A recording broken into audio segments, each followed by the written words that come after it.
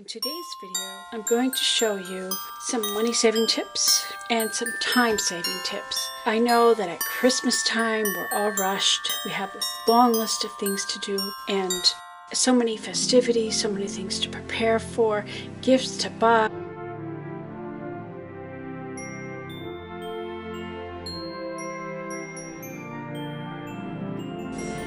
The UPS man is delivering Christmas presents. I love to shop online and get the boxes delivered right to the house. Makes life so much easier because I hate shopping.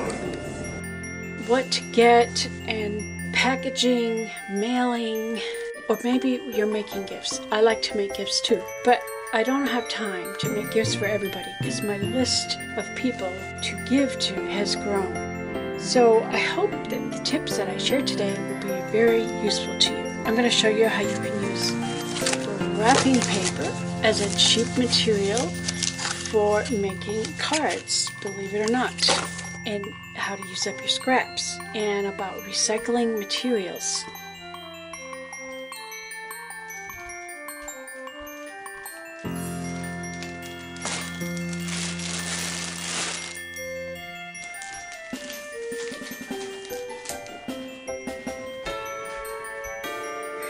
Have you ever thought about using leftover wrapping paper? I mean, when you wrap gifts, you have all these leftover odds and end pieces.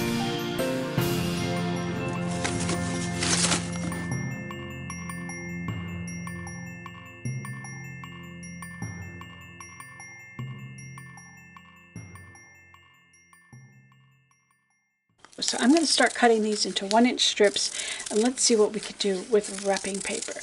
There's a money-saving idea for you. Most wrapping paper today is marked with a grid, so you can easily cut 1-inch squares with a pair of scissors. A long pair of scissors is best.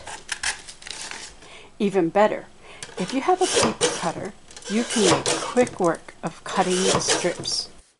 I had almost decided to not make or send out any Christmas cards this year because I was feeling overwhelmed, struggling to get everything done. But then I was receiving cards with personal notes in the mail from our long-distance friends. I began to think, oh, they deserve to receive a card back from me. I did, however, cut my list to only friends and family that live far away, which cut my list down to a third. Earlier in the year, January, as a matter of fact, I started my design for Christmas cards. I had intended to work on them early and be done with them long before Christmas got around here. But so many other things, time-sensitive, got in the way, so that plan got put aside. Those cards are going to be awesome, but very time-consuming, so I needed a much simpler design.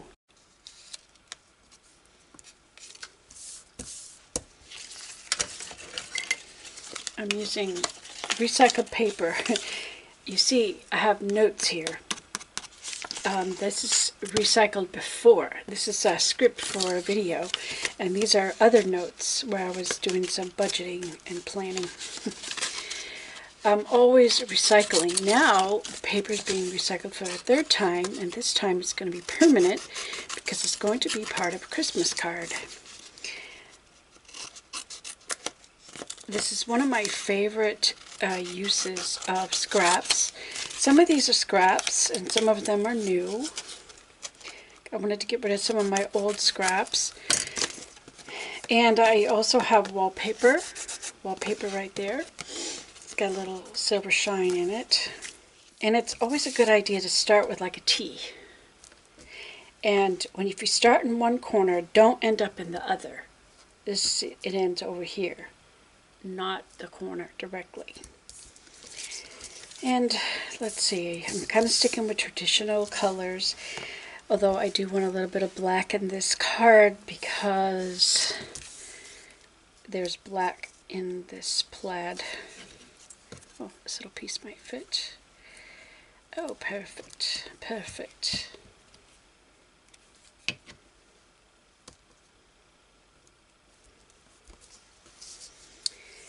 And I could probably find a little scrap. Oh, I should probably back out so you can see the mess. These are scraps. Here's a little triangle. I could fit that in that space. Okay, we need some more red. We can't stop there. Since we've put black, let's do that. The paper is double-sided. Double-sided papers gives you so many options. Red and black and white and green, so there's basically 4 colors.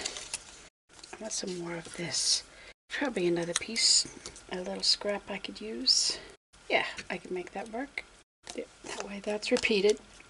That's repeated. The same color, they're just different prints. And the plaid is repeated.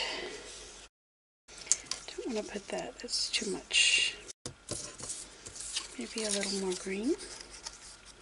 But not going the same direction because I already got 2 going that way, so I want this to go a different direction.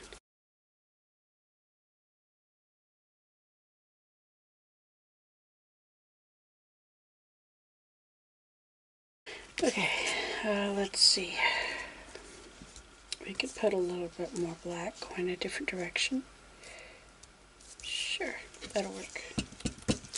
This is wallpaper. This type of background is really fun. I just enjoy it.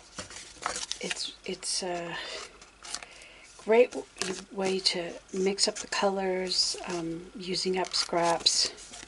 Now this paper is 1/4 of a regular typing sheet, and it's a little bit bigger than I want. So I will be cutting them down to size. And let me show you the cutting process. I know my edges are a little rough, and I want to straighten them up a bit.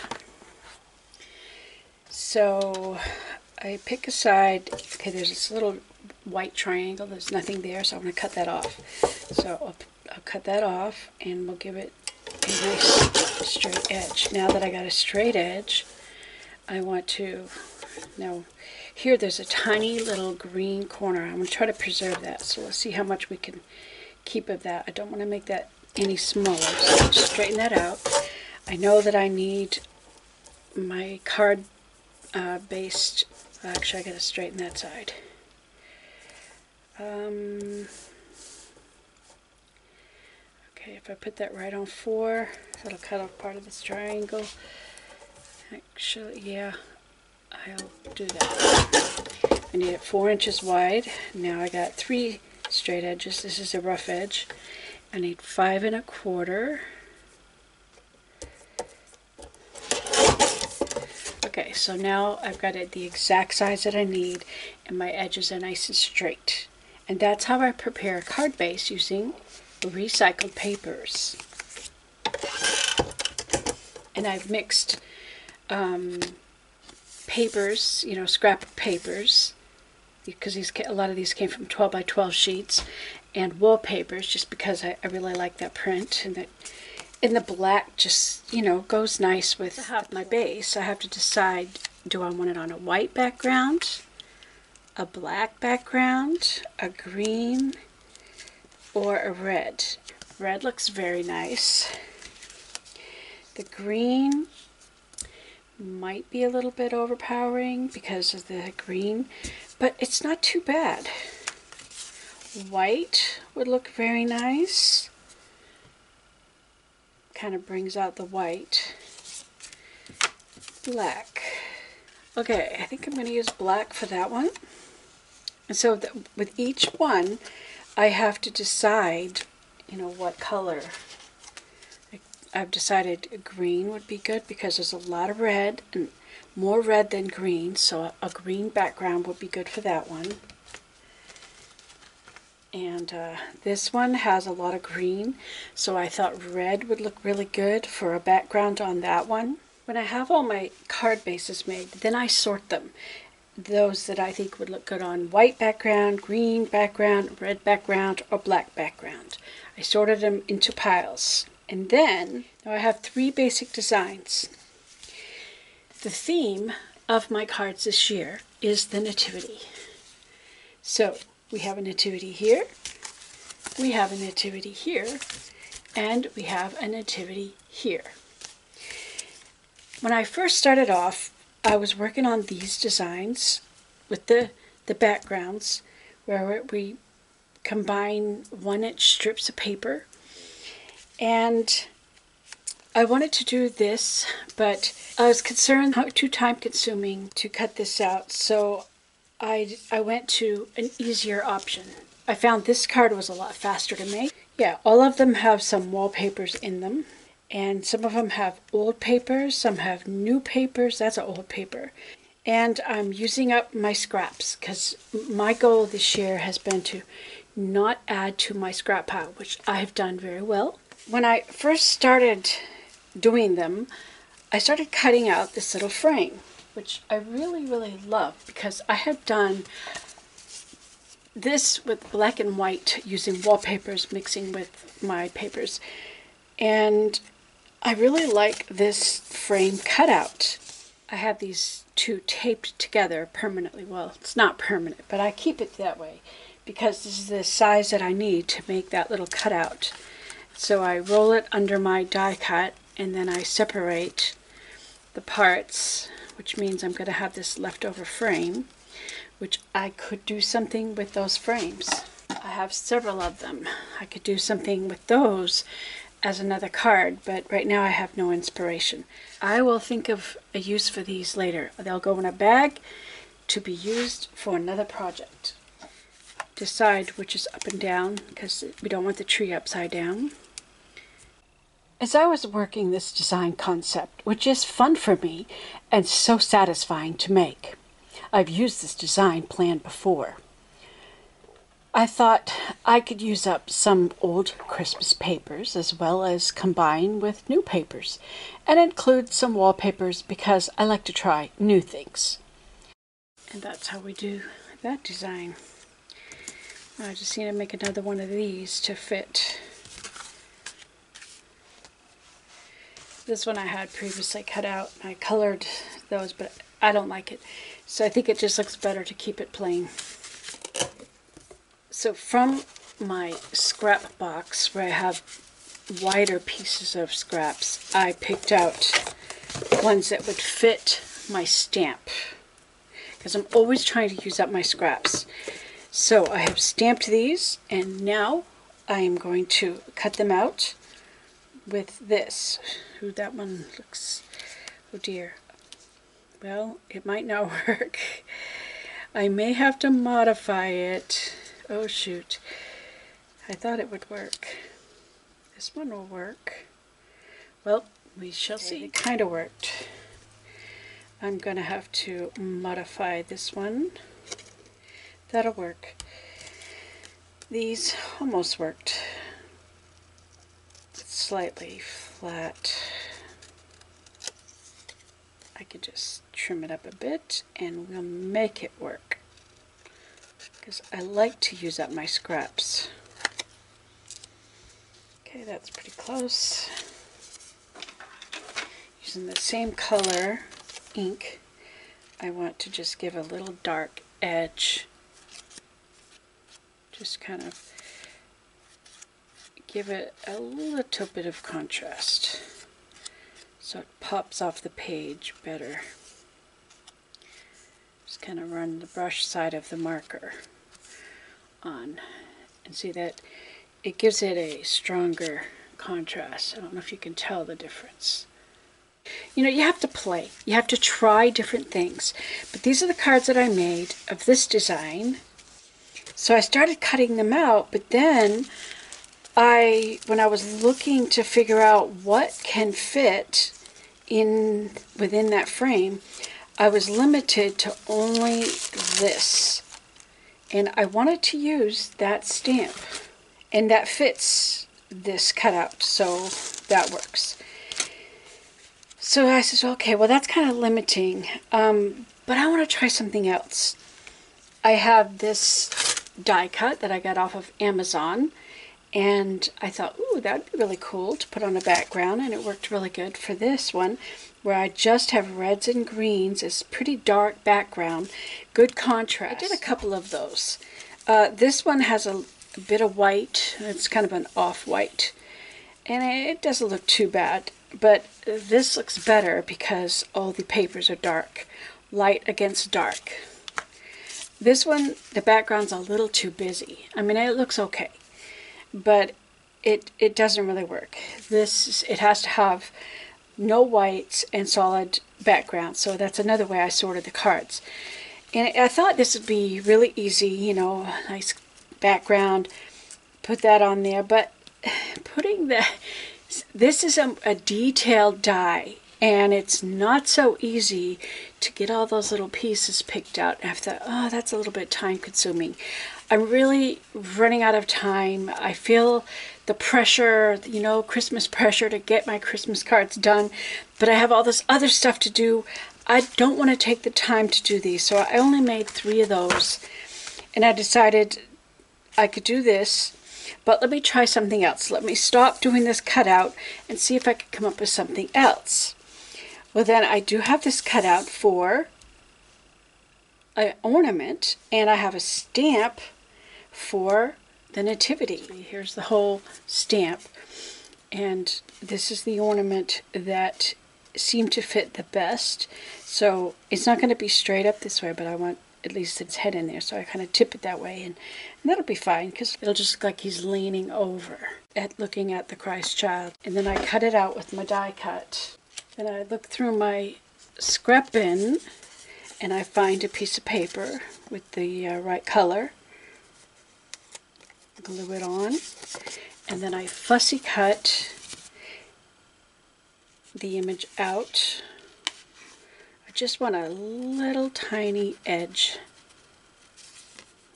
Best way to cut is your left hand does all the work.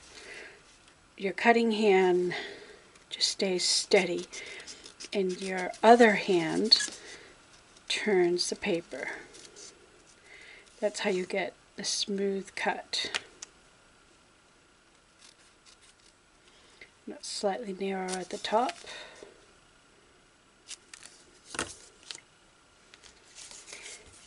This is what I do with my scraps. I square them off, and then they go in one of these slots. And this is like the first place I grab when I need a small piece of paper. This die came from the Delicate Ornaments Thinlits. Now you could use whatever you have that works. This one was too thin, that's too small, but this one I can make it work. But you could use whatever ornament die you have. I just use the outside part, ignoring those. For the little part, I have this bag of gold pieces. This is why I save the leftovers. Can I get one more right there? To cut 3 more out. So now I'm going to call this spent, and I'm going to toss that in the trash. This is why I save scraps. So I made a bunch of these because I want the nativity everywhere. This I had to use embossing because it's such a dark folder. So I've got 3 basic designs, but the message is the same. It's joy to the world, a Savior is born. And I have nativity one way or another. So these are my 3 designs. But this one's too time consuming, so I'm not making any more of those. I can do some of these, and I can do some of these because they're a lot faster, a lot easier to do. So that's what I'm doing with my cards. It's about saving time and trying to get it done, trying to keep up with the Christmas activities, which sometimes is very challenging. I then thought of using wrapping paper, so I had to go with that for a little while. My desk is getting messier. That's what usually happens when the creative spirit takes over. Have you ever thought about using leftover wrapping paper? I bet you could do the same thing with those. I'm going to show you how I have done that. Here's a a card base made similar to the other cards, completely out of wrapping paper on a piece of thin typing paper. You're thinking wrapping paper is thin and it rips easy.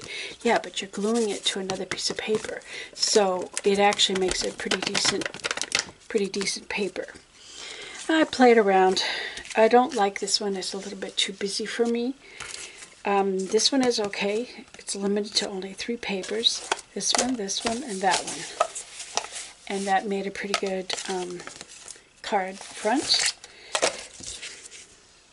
I'm going to be using these cards. So I kept all the strips in the bag that coordinate together to make, and I'm just going to store that away for another day because I don't want to work on them today.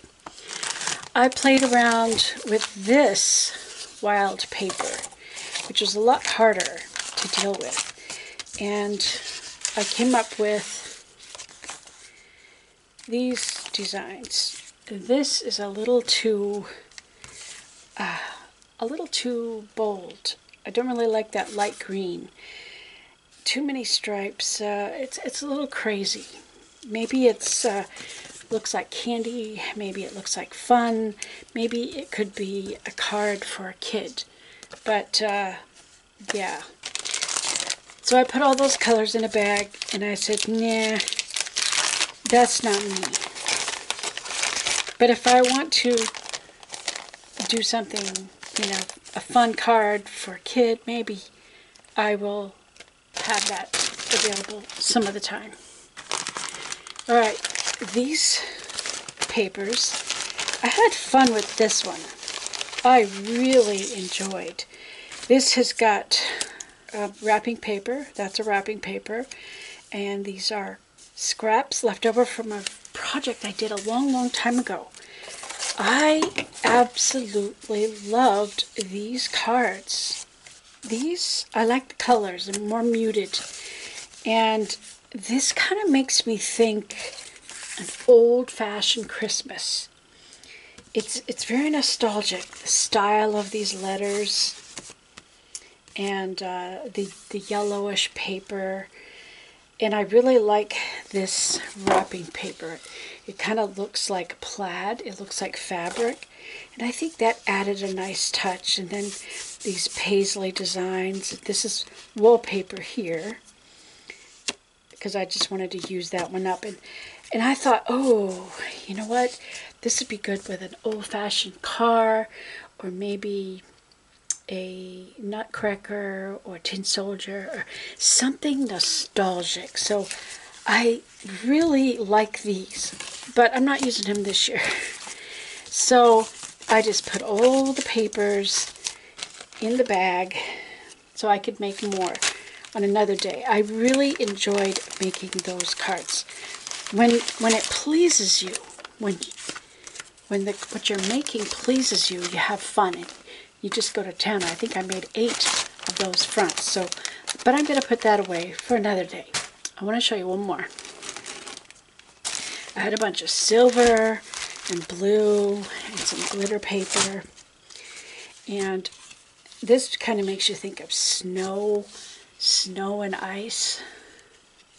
These papers have a print on the other side, and they have silver on this side. So on the other side of this is silver, on the other side of that is silver. And so I thought that looks really nice. I haven't decided how I'm going to use it, but it's not the theme of my cards for this year. Here's another one. It's got snowy pictures and lots of silver. And this one I decided to use just white and silver on a white card base. And this is wallpaper. And these are specialty papers. This has got like a velvety touch. They're so cool. So these are really pretty and really nice. They could be a winter card, or it could be a Christmas card, or if somebody has a birthday in the winter or an anniversary. I haven't decided what I'm going to do with these yet, but I have lots of silver and blue papers and snowy papers that when I feel like it, I can make more of those type of cards. So I'm just going to put those away for another day to play. How many cards did I make today? I've just been throwing them in here. Those are made previously. These are made today. I've made 24 cards. Pretty good. They didn't take me as long as I thought it would. But since I already had sort of an idea of a plan for a nativity theme Christmas card, I abandoned using the wrapping papers and I did not complete those cards. But it did give me some inspiring ideas for a future Christmas. So don't throw away those cut off end pieces of your wrapping paper, because you can recycle them and make greeting card bases out of them. I hope the content of this video was helpful to you. It's okay to change your plans. It's okay to simplify your plans and trim your list if necessary. The important thing is not to lose focus on the true meaning of Christmas and communicate that with your family. If you are fortunate to be around family for Christmas, try to be in the moment and make those special memories. Focus on the people and building or maintaining those relationships. There may be things left undone. The house doesn't have to be perfect. You don't have to put up all the Christmas decorations. Do what you can and don't try to overdo, which is something that I continually need to work on. I always make such big plans, but struggle to get it all done in time. Keep your priorities right. What doesn't get done was not necessary anyhow. It's the people in your life that really matters. I wish you and yours a very Merry Christmas.